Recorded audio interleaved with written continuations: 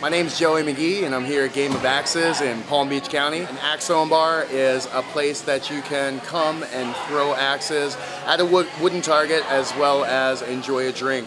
The game actually originated in Canada, in Toronto.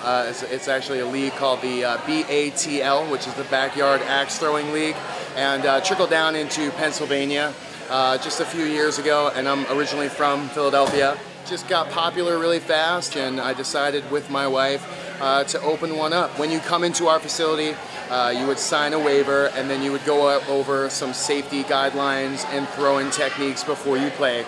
There's been no accidents, and we like to keep it that way. Safety is our #1 priority. Straight back, step, straight down. There it is. See that? Remember, you got 5, 3, 1, 7. This is one of the axes that we use. This is a more popular axe among people that come in. If you can take a look at the blade on it, it's nice and thin, which helps with sticking on the wood itself. We have nice point sharp edges there, so it can stick in the target in any direction.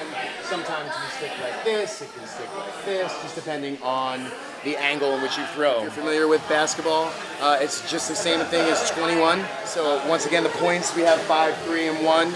You have to get exactly 21. If you bust 21, you'll be back at the number that you started with.